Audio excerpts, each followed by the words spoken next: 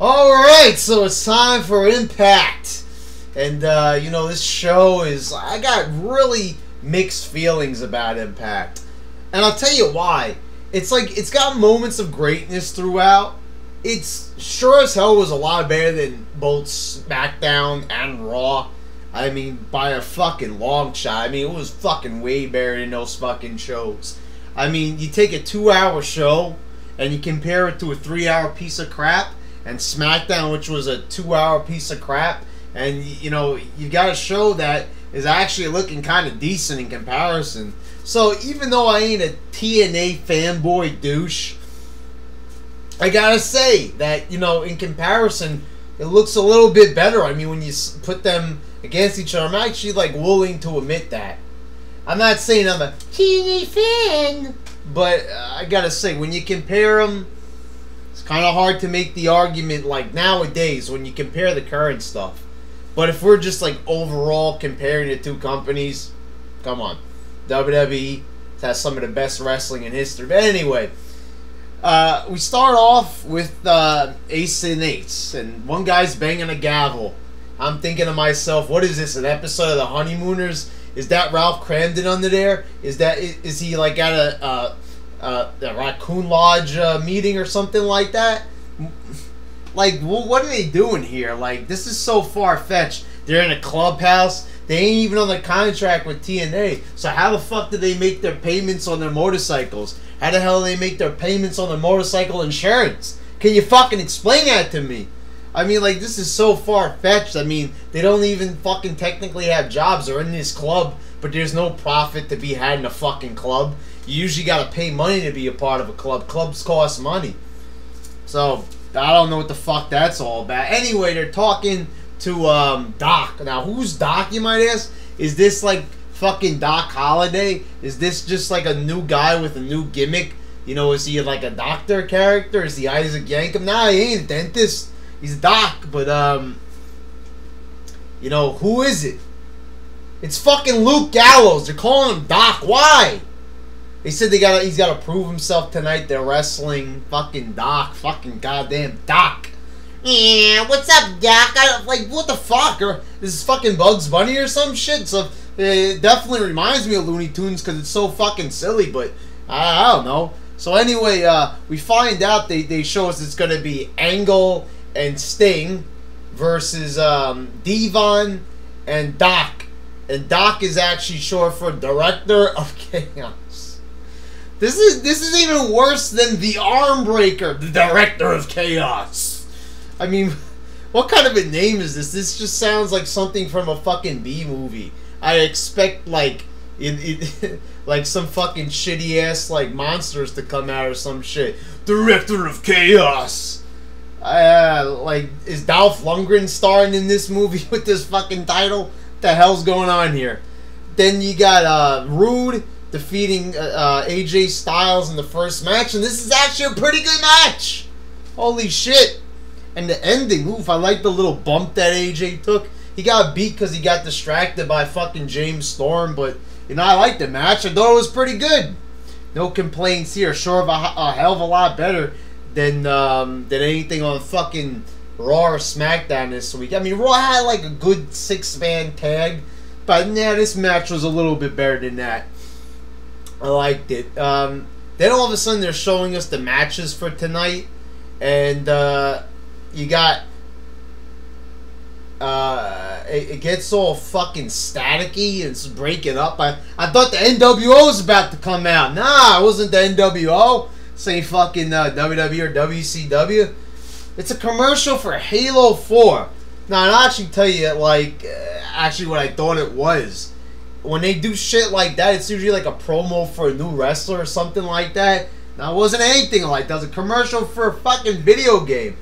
And by the way, everybody knows on here I'm a big-time gamer, but I don't like the Halo series. And what's this staticky shit? It's just fucking lame. It actually looked kind of cool, but, you know, it was just kind of weird. I find myself saying that a lot during Impact. Yeah, it's just weird, you know, it's weird. It's goofy, you know, it's like different, but, you know, they're doing things that are different, which is better than WWE doing the same old shit. But it's just like, you know, you just want to make fun of it. then Sting goes crazy backstage. I got the feeling like they're trying to make Sting like even more crazier. They don't want to do the Joker gimmick, but they're still making him crazy. And I guess this is because also Ric Flair is gone, so you know they want to like make up for that lack of insanity, like a crazy old man or some shit. But he just keeps fucking screaming and everything, and I'm just like, stop screaming already. He's got some jobbers, Wes Briscoe's there. Like he calls him Kurt Angle's shadow. That's all you're gonna be, is a fucking shadow, Wes. Fucking jobber. Fucking nobody. Then Joseph Park cuts a promo in the ring. He wants to fight. Hogan comes out, says, "Hey brother, I want you fighting, brother." And then you got Bubba Ray coming out, and he convinces Hogan to say yes, and they end up shaking hands. No, it was okay. It wasn't like boring or anything, but so Joseph Park thing is like a little bit fucking lame. Fucking lawyers fighting in wrestling matches. Just bring back Abyss or just forget about it. Then you got ODB defeating Jesse and Tara in a handicap match. Well, I don't fucking see the point of ever doing ODB versus Tara, because she fucking beat them in less than 2 minutes. And how much sense does that make? I mean, this guy Jesse, I mean, he's a fucking jabroni, but you know, he's pretty jacked and shit. So, but I'm not like buying the fact that she could she's more powerful than him. She could just run right through him and also Tara at the same time. I mean, ODB's like a big woman, you know, like a stronger woman, but she, you know, she couldn't like beat both of them. It's not realistic or anything like that. Not a terrible little squash match, but you know, I wasn't like really entertained. Then we finally get the tag matches. Sting and Angle, and they defeat Doc, and Devon by disqualification. You know, I don't know. He didn't say "What's up, Doc." He didn't bring like a little medical kit down to the ring, so I'm not really too sure like if this guy's really got like an MD license or anything like that. You know, I don't think he's able to prescribe you anything, so I don't know. I don't think the gimmick's going too well. I don't like the way that this guy's gimmick's going. You know, he doesn't really seem like a doctor to me. Anyway, kind of a slow match with a lot of like just choking in the corner. Then Angle comes in and he just fucks everybody up. I mean, I swear to God, Kurt Angle is the most fucking awesome guy in TNA. I mean, this guy's like neck is like, his head's about to fucking fall off his shoulders. That's how bad his neck is. And this guy is like still fucking going all in. I mean, he's just like fucking kicking everybody's ass still.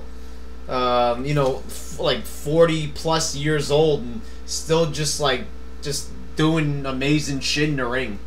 But not such a great match aside from that little like 30-second burst of energy from Angle at the end.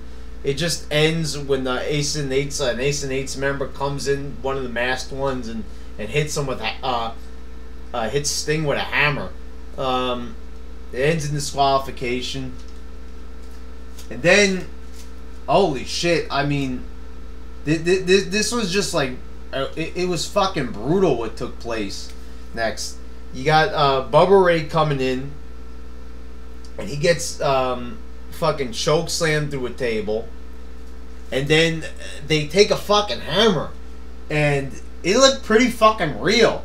And fucking Doc, I mean, I finally, you know, he goes to check Sting's reflexes, but he just fucking hits him really hard. I'm like, holy shit! He keeps hitting him with the hammer, and it's looking pretty fucking like brutal.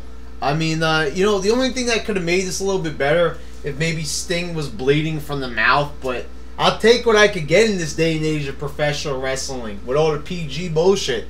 I mean, it looked pretty fucking realistic, I have to say. Big beatdown. They made it all serious, like Sting is really hurt, but I liked how it looked. And I mean, you know, you knew he wasn't really hitting him, but they made it look pretty fucking real. Then we get Gut Check with the Roid Master, fucking Christian York.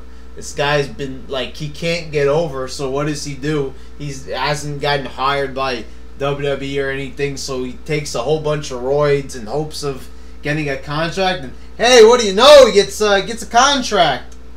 Whoop-de-fucking-do. I mean, the thing is, what like fucking pisses me off about this, Christian York ain't terrible. It's just that like this guy's been wrestling for a pretty fucking long time. Not very charismatic. No, he's like an okay worker. He's not amazing or anything. Never has been. You know, he's just like one of those guys that's like, okay, he's in between. He ain't terrible. He ain't good. Al Snow is wearing a ridiculous looking jacket. Like, I think he should have stuck with Head, because you remember the Mannequin Head used to talk to him. Yeah, he used to talk to him and like give him advice. Maybe he could have told him that was a gigantic fashion violation right there. Look at that fucking suit, disgusting. Fucking like, does this guy like know how to fucking dress? He should probably still have his mom lay out his clothes on the fucking bed for him.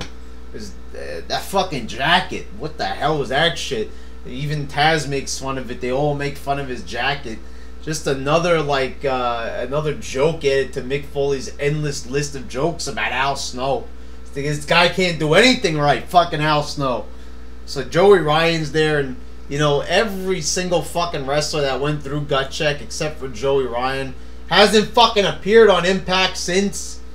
You know the thing is, Christian York probably has, with this Gut Check thing going on, has a little bit more going for him than Zema Ion. And last week he could have fucking become an instant star. Imagine if he comes out with all the Gut Check hype that they always put forth, and he beats Christian York.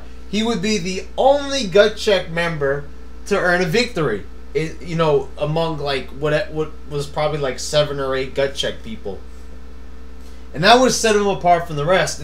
And the audience, Impact's small audience anyway, would, you know, believe that this guy was really special, because he would fucking be the first Gut Check winner instead of a fucking Gut Check loser. Because it becomes predictable when you okay, Gut Check, you know, yeah, Gut Check. That means that everybody's just gonna fucking lose, and they're just gonna be great on how well they did in the match and how much desire they had. Nah, he could have fucking won. I mean, if Christian York, they're touting him as a 16-year veteran in the sport of professional wrestling, you know, him winning would actually make sense, because it's not like it's a no-name jobber like the other people have been.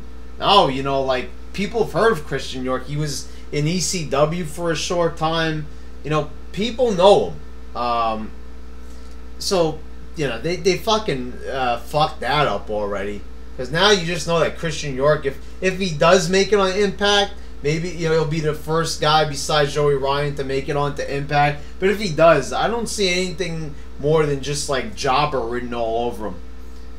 Then they do something weird. Austin Aries is talking on a cell phone, and he stops for a moment, and Bully Ray and Brooke Hogan, Hogan's daughter, is talking to Bubba Ray, and they're like conspiring against him or something. Like, he's saying he doesn't want him to find out. You know, and then after this happens, the announcers don't say shit about it. Aren't they watching the same thing that we're watching? Like, how the fuck did they not hear that? Were they fucking, like, just ignoring that shit?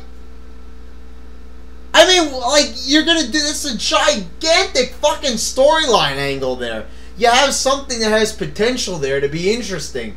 I mean, there you go. Bully Ray shook Hogan's hand, and now he's using his daughter to, like, pull one over on Hogan, and they don't even fucking mention it. So they got an interesting idea in their minds, the writers, but they don't want to fucking mention it. I mean, that just makes Tenay and Taz look stupid, and it just makes TNA look fucking cheap. Like, they're ignoring it. I mean, maybe they wanted you to piece it together yourselves, but, I mean, realistically, if this is supposed to be, like, real, if we're thinking about this, like, this show is supposed to be real, you know, all jokes aside for a minute, this show is real, just imagine it, and something happens on the show. don't you think that, like, the commentators would mention it? Like, oh, what's that all about? You know, like, that they could have at least said that. But they said nothing! Then we get the main event. It's Kaz, Daniels, and Magnus defeating Samoa Joe, Chavo, and Hernandez. An okay main event. You know, it was like fucking 10 minutes. And the thing about this match is that, like, the first, like, 7 or 8 minutes was pretty fucking boring, actually. Because it was just all a bunch of, like, stomps and, like, choking in the corner. You know, just a, like, little, like, slow rock and roll express beatdown. Yeah, they're doing a rock and roll express beatdown. The same shit they're doing in WWE. So, then it picks up at the end. And then, you know, we get some, like, cool little sequences. Nothing special, but it was okay. You know, nothing overly horrible. Then we get the last segment. It's Austin Aries, and this guy can't cut promos for shit. He comes out. Jeff Hardy comes out.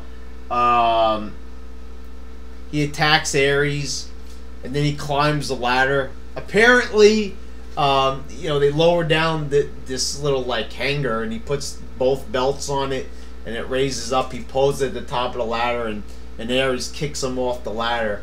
Apparently, at the turning point, they're going to have to hang both belts up there, so I guess they have to retrieve both belts. That's just my assumption based on what I saw.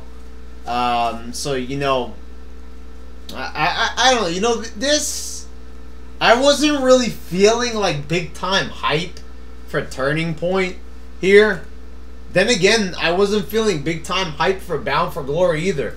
I mean, like, you didn't really get the feeling a pay-per-view was coming up around the corner. I mean, like, holy shit, it's like almost like they didn't care that a pay-per-view was coming. As far as this show goes, it was entertaining. Where the fuck was Jeff Hardy's inner thoughts? I thought for a minute that, you know, he was gonna, like, think during the in-ring promo, which would have been fucking hilarious. So a missed opportunity for some amazing comedy there. But, you know, that's just how I think of TNA, actually. It's like a fucking comedy show. Not a horrible show. I was definitely more entertained than Raw and SmackDown. And even the fucking boring parts are still better than Raw and SmackDown. And as I said, I'm not a TNA fanboy. But this shit is, it's just better. You know, at this point, I'm more entertained. So yeah, there you go. An okay Impact. Nothing too fucking bad. But nothing too great here. Alright.